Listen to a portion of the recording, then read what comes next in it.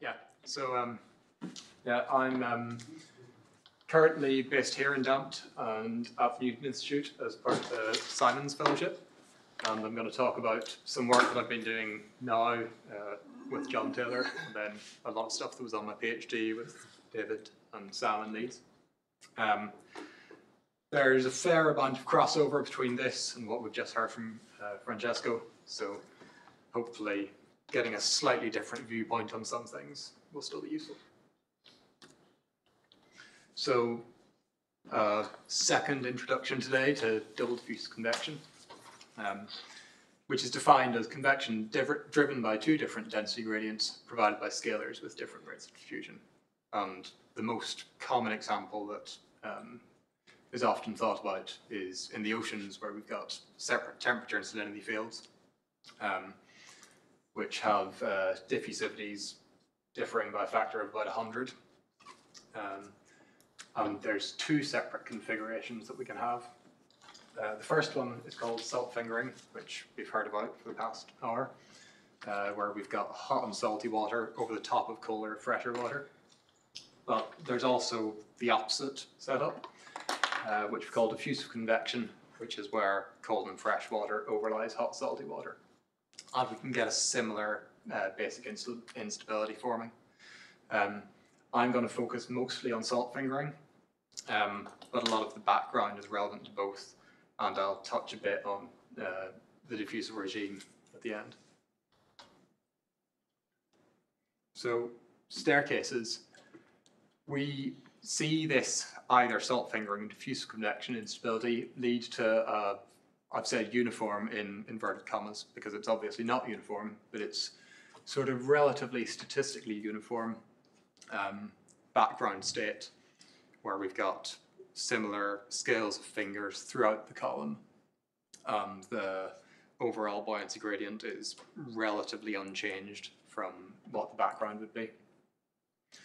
And then over time, we see this then secondary instability leading to layer formation, where we have this nice fingering field which gradually evolves through this kind of gravity wave phase into these very clear layered structures. And then over time, these layers tend to merge. So we set up here on the left-hand side, we've got, I think, 4 layers, which moves into 3, and then gradually into 1 or 2 by the end. And one of the interesting things that happens while these mergers are taking place is that the density flux through the staircase tends to increase. So these lines are plots of the density flux. I think this is the temperature, this is the salinity. And we see it kind of goes up gradually, but then we've got a bit of a jump at this time, which is where we've merged from 3 to 2. And then another jump at this time where we've merged from 2 to 1 layer.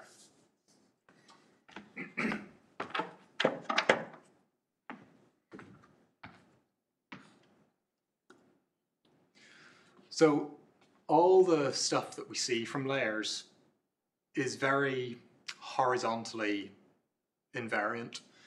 We see it's a very one-dimensional problem. And this here is observations from, I think, somewhere in the Caribbean, showing very long spatial scales. This is from 6 to 36 kilometers. And we see these well-defined staircases with steps existing over these incredibly wide regions. So it seems like there's not that much going on in the horizontal, and most of the stuff is going in the vertical.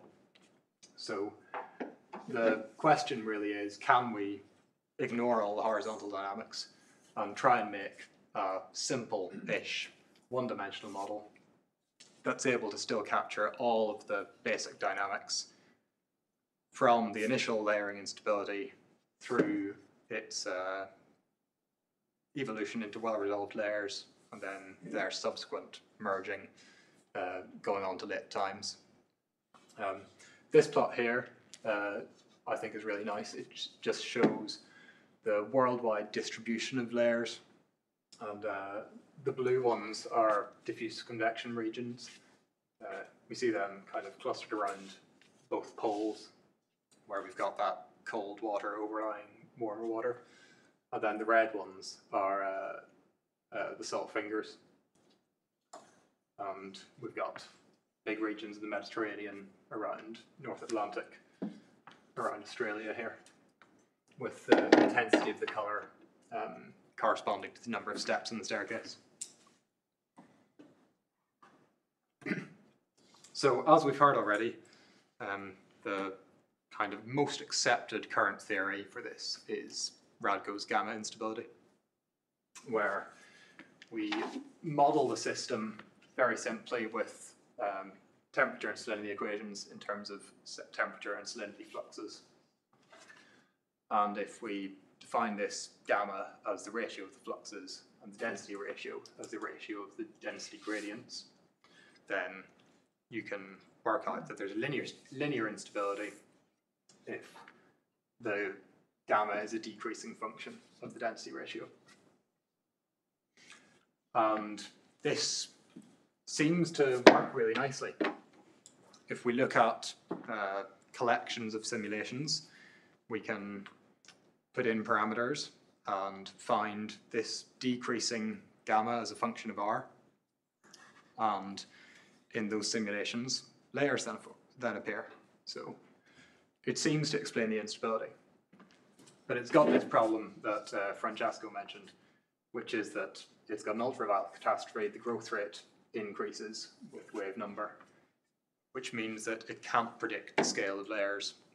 And this on its own isn't a model that can be used to describe the full evolution of layers. It can only be used to predict the initial instability. So I think this is the most up-to-date version of a purely gamma-based model, which Radko brought out in 2019, which is where if you split everything down into two different scales, so you look at the dynamics on the finger scale and the layering scale separately, then the effect of the finger scale dynamics on the layer scale equations is to add these hyperdiffusion terms. So we get the second order terms from the gamma instability, and these from the finger scale dynamics. And these then act to regularize that ultraviolet catastrophe. So we get negative growth rates as n gets big. So that seems to have solved the problem really well. We can now solve this model and get very nice looking staircase formations which undergo these merger events as we want. But to get these, we have to work out what the Ki coefficients are. And the way to do that is really to do a lot of DNS simulations and fit them using that data. So the question that we've been really trying to answer is there a way to get a more directly physically derived model without the need for all this DNS calibration? So now I'm going to take a bit of a step back, or potentially to the side, and look back at this Phillips model.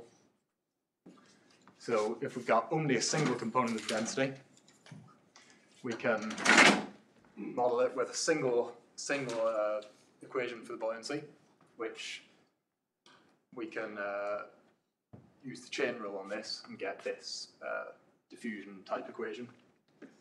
And this gives us a linear anti-diffusive instability if this df by dBz is less than 0. And on the surface, this looks like a pretty similar condition to the gamma condition. It's the differential, the derivative of a flux with respect to a gradient instead of a ratio of fluxes with respect to a ratio of gradients.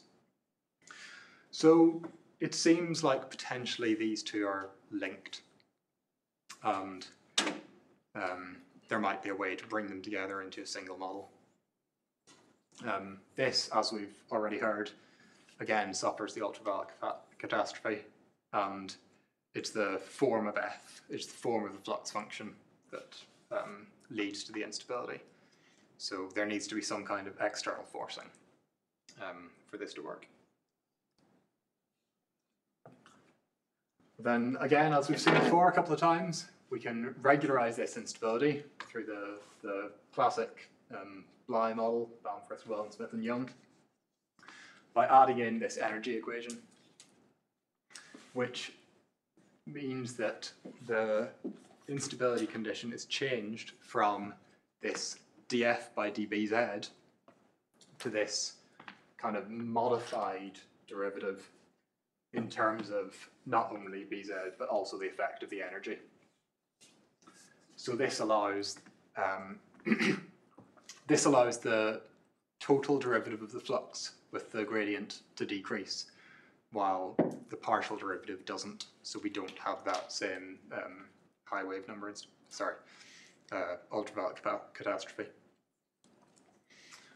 And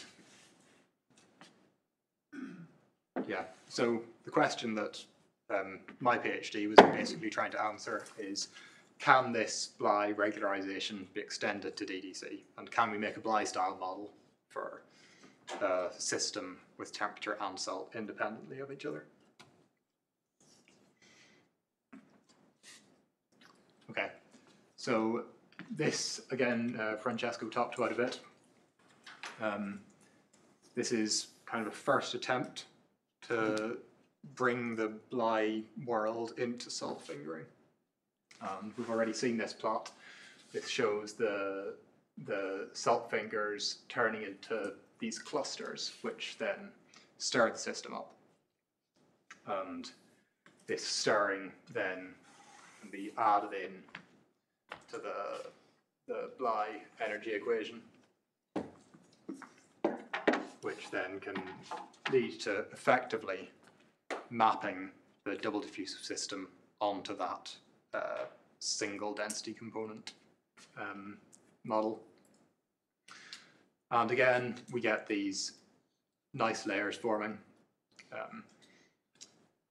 but we want to try and model the layering with instability that comes from the double diffusive effect directly, rather than having to parameterize through this forcing, whether it's forcing from a explicit stirring term, or whether the forcing comes from parameterizing the motion of the salt finger clusters.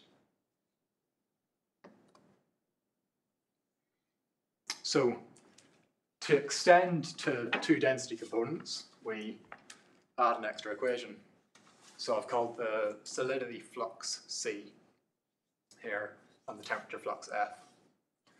So this gives us a three equation system for temperature, salinity and energy in the same kind of language as we had for Bly. And then for simplicity, if we write G is the temperature gradient and D is the salinity gradient, and write these kind of extended derivative terms with capital F sub G and so on, then do the stability analysis around a basic state, we find that we'll get instability if this matrix M has negative eigenvalues.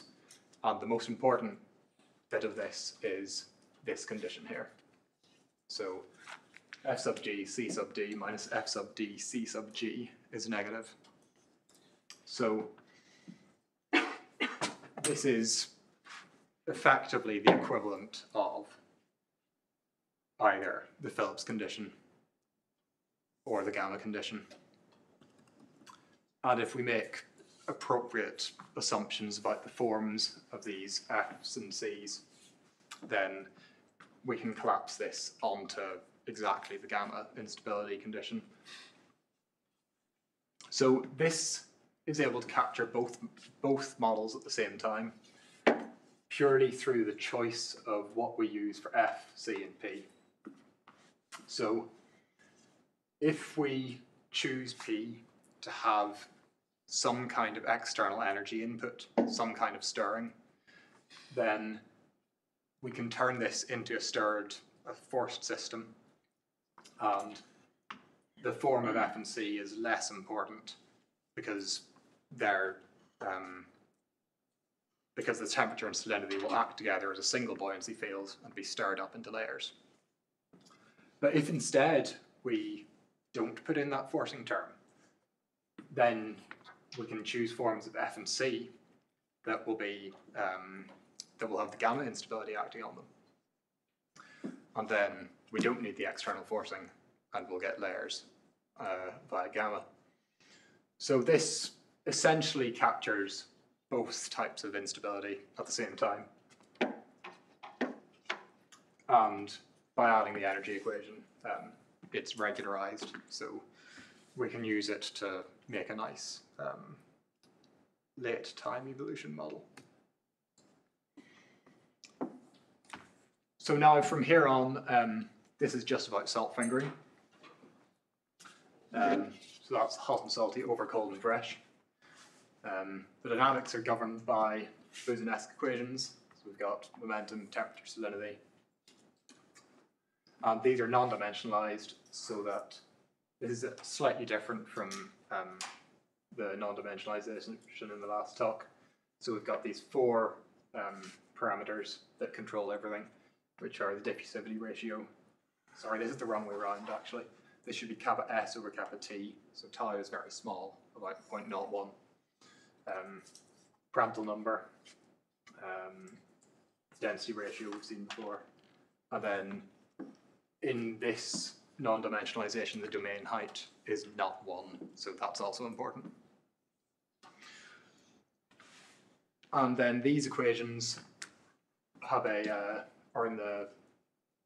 these are in the presence of background gradients. So we've got a background temperature gradient, which is 1. Salinity gradient is 1 over R0. And in the range of R0, where salt fingering happens, which is R0 is greater than 1, then the total buoyancy gradient is 1 minus 1 over R0. So that's still a positive gradient.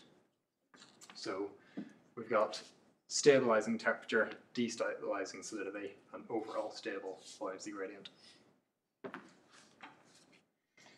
So I'm going to go through the process for getting from these to the model that we've been using, just for the temperature equation.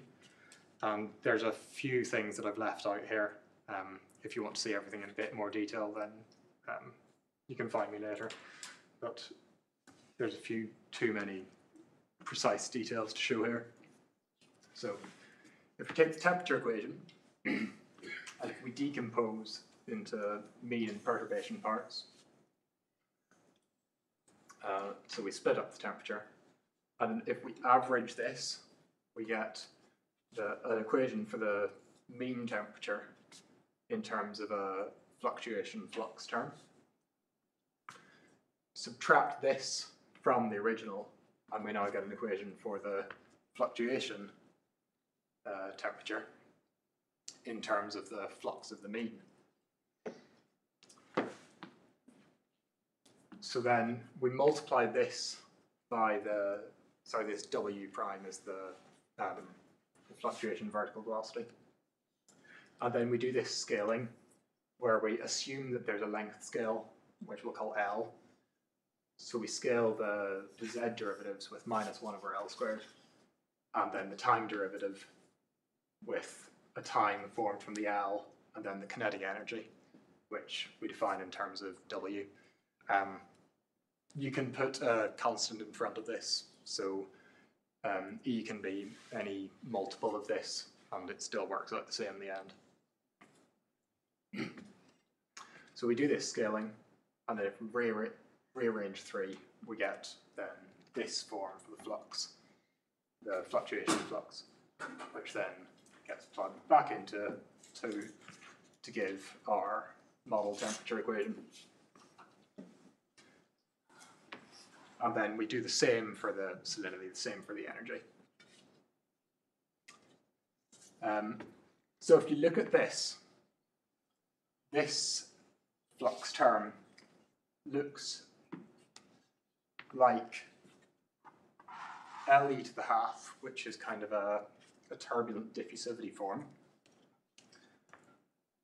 And if this one didn't exist, it would just be LE to the half times the temperature gradient. But effectively, the diffusion term in the original equation has modified that pure turbulent diffusivity to give this form instead. And if we do that with the salinity and the energy as well, then we get the Prandtl number and the tau, the diffusivity ratio. I've written D as this turbulent diffusivity here, sort of for ease of notation. So now we've effectively got these turbulent diffusivities, but in each of these equations they're modified by the molecular diffusivities. And this modification is what makes the temperature and the salinity fluxes different, which is then what allows our gamma instability to come in. So then the last thing to do here is to parameterize this D, or equivalently the length scale. And this is a parameterization that's been chosen based on qualitative arguments. It makes sense that if the energy is large, then there's going to be more of this turbulent diffusion going on. If the energy is small, then there's less mixing, so there should be less. So D is increasing with the energy. Likewise, if the gradient is very small, like in a layer, if the gradient is large, like in a interface between two layers, we expect there'll be less, and R being large corresponds to the gradient being small, so D is decreasing with R. And then this delta R squared is added in just to stop E equals not being a solution, because we want to make sure that this system only really comes up with positive energy states.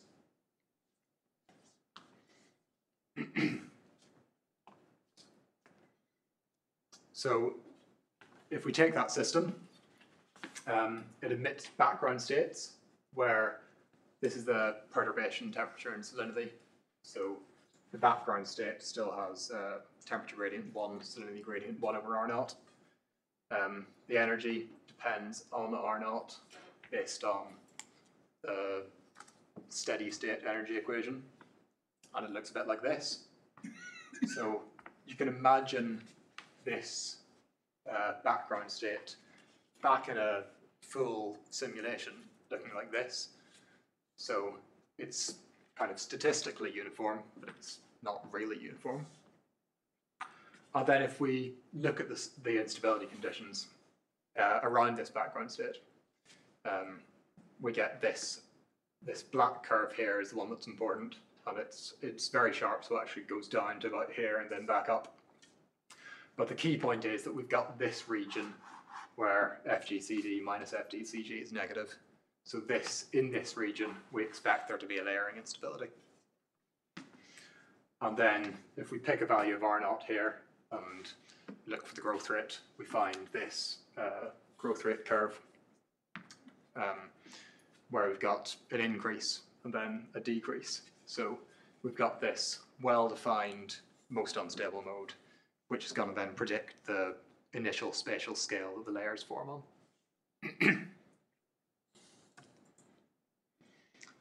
So then if we solve the equations, time step them forward,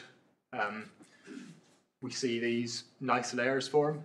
We start with a uniform buoyancy gradient, which gradually grows into fairly well-defined layers by here. This is the buoyancy gradient, which is a bit easier to see some of the dynamics on. We see a large stack of layers which then gradually merge and their number reduces over time until we've only got one left over here at the end. This isn't in the center, I think purely because the number of initial layers isn't a multiple of 2, so at some point there's been some non-symmetric merging going on. These mergers follow a form called B mergers, where strong interfaces grow at the expense of weak ones.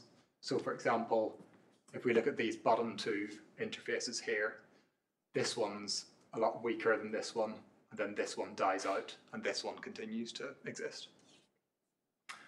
And during that merger process, the gradient in those interfaces increases because the total gradient, the total buoyancy jump between the top and the bottom of the fluid has to stay constant.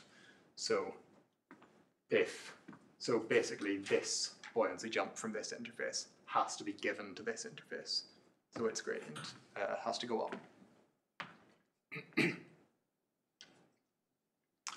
And then at the same time, during these mergers, we see this increase in flux. So this is the same panel as on the last slide.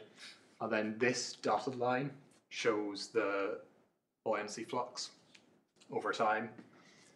And at each of these red lines, where we see one of these key merger events taking place, there's a sharp increase in the flux. And we can explain this by appealing to another bit of great work by Radko, who came up with this, what he calls the merger theorem, which says that neighbouring interfaces will be unstable to this merger event if the flux difference across an interface is a decreasing function of the buoyancy jump across an interface. And if you think about what this means backwards, that means that if the buoyancy jump across an interface goes to 0 as in a merger, then that means that the flux has to increase across that, which really explains how this flux gradually moves up. So what this really tells us is then, if we look at rail staircases which have very large fluxes, potentially this means that the reason those fluxes are large is because mergers have already taken place in the past. So that's why we can see quite large differences between fluxes in, say, regions of ocean with staircases versus without. So that's all very nice, but there's quite a lot of room for improvement. So the first, I think, major issue with what we've seen is we know that staircases form for R0 greater, like R0 just above 1 should form staircases. But this instability plot has R min being about 1.4. So something has gone wrong in the parameterizations. And so far, we've not done any direct comparison of the results of the model with simulations. So that's also something that I'm wanting to look at.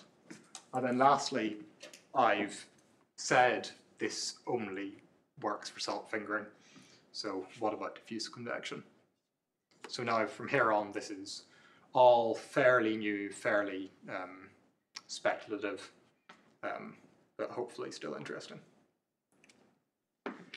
So I've run a load of simulations for a range of different parameters, and from those calculated the temperature and salinity flux, and used that to then calculate the turbulent diffusivity separately for temperature and salinity. And it turns out that actually, so these blue are the temperature and red are the salinity, and there's actually d squared. They follow the same pattern, but they're actually quite different to each other. So it turns out that dt is not equal to ds, and the temperature and salinity fields, the pure turbulent part of that motion is different for each of those. And if we try and fit these curves, try and fit these points with a curve, this is a fairly reasonable option. I'm not dead set on that yet, So that's something that is very subject to revision. But if we take this and do our new stability based on that instead, then it looks pretty promising.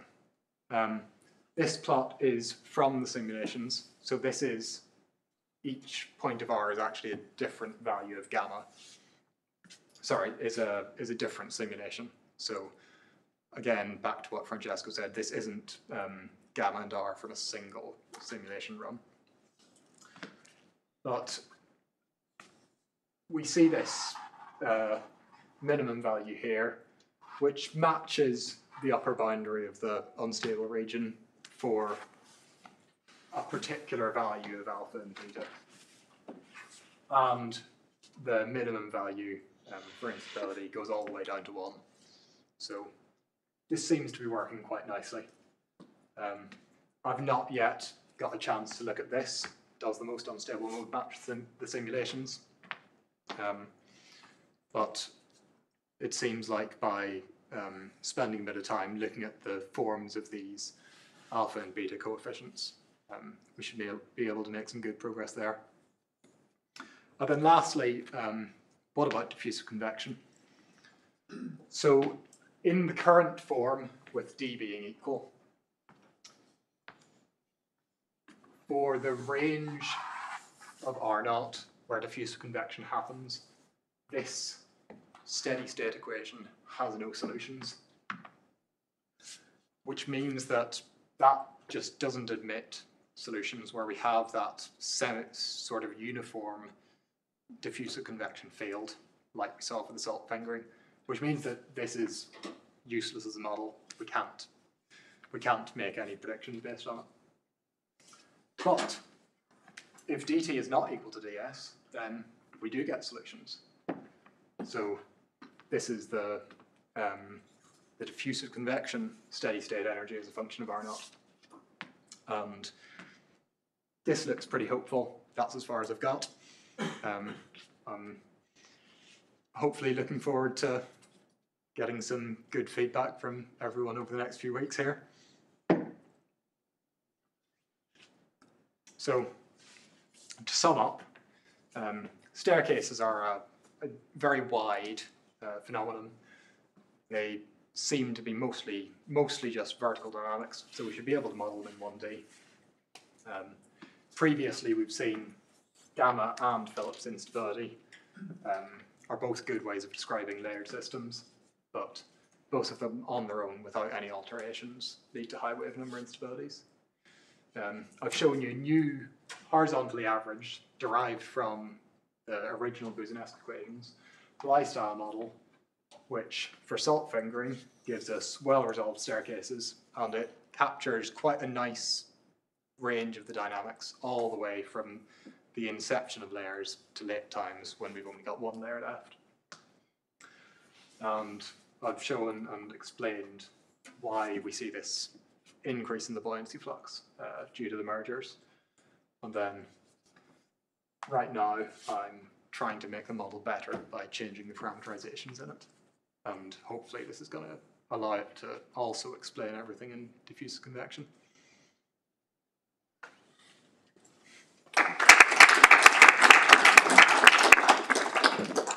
Thank you very much, Paul. So are there questions in the room? I will start with a naive question. So you are talking about the parameterization that you want to fine-tune using the simulation, yeah. and you are talking about D, and I was wondering, can you work on L, the length that you use to rescale the coordinates in your horizontally averaged model? And I guess one of my questions was, is this natural length that should arise comparable to the size of the blobs that Francesco was telling about? So parameterizing D or parameterizing L is really equivalent. The Bly model, where there was definitely a set stirring length, works well with L. Here, there's kind of less of an obvious way of defining a length scale, which is why I've kind of chosen to move over to D. When this was published here, we used L. But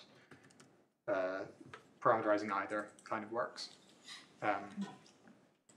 I've not looked at how that length scale would compare exactly to the blobs, again, because I've not actually done that much direct comparison to simulations, but that's definitely something that would be interesting to look at. I was just wondering, because actually a question I would have liked to ask Francesco was how you go from finger to blob, and if there is a model to explain what's the saturation length at which you define the blob, and so if there is an I think I argument. can't answer that. I think that he's got, basically in his model for the length scale, he's defined a blob length and a finger length, and then defined, I think, an exponential transition between them. Okay. Yes. So just a technical question. In your horizontally averaged model, Yes. If I forget what, yeah, what's the justification for the sigma in the turbulence energy diffusivity? In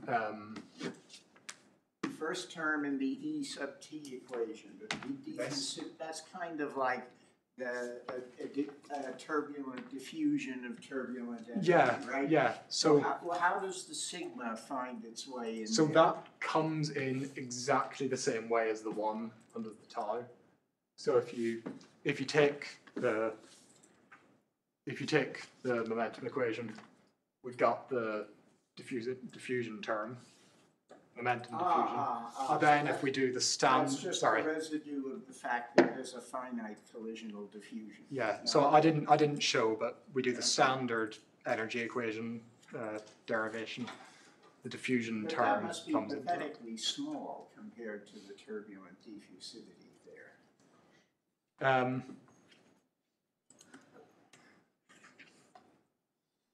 Yeah, but in terms of just kind of, I've kept it there in terms of symmetry with these things. But I mean, yeah, okay. We've encountered this kind of question in other problems, and it seems just, pathetically small. I mean, in some cases, as opposed to say heat diffusion or something, it can be much larger. So, but Yeah, anyway, so it's potentially not making much of a difference, but kind of for prettiness of all the terms looking the same. Sure. I think there was a question from Guillaume. In real life, you might also be in the situation where you don't have your gradient, which is constrained, but you force your fluxes. Yeah. So that might change your merger rule or the merger theorem. Do you have any speculation as to how much what you show would change? Should you force in flux rather than having at every time set this conservation gradient? So I think I don't have much on it here, but I think this kind of merger theorem rule is fairly generic. There's actually another type of mergers as well called H mergers, which is, this might be the wrong way around, but I think it's if the flux decreases as a function of the height of the step, then we get a different type of merger, which looks like, it's kind of hard to show, but it looks like these ones. So in the Bly system, instead of weak interfaces dying and strong interfaces getting bigger, we get, for example here, two neighboring interfaces join together and then create a wider interface. So changing the setup, whether it's kind of flux driven or gradient driven, might affect the kind of the differing growth rates of those two types of mergers. But I can't say exactly how.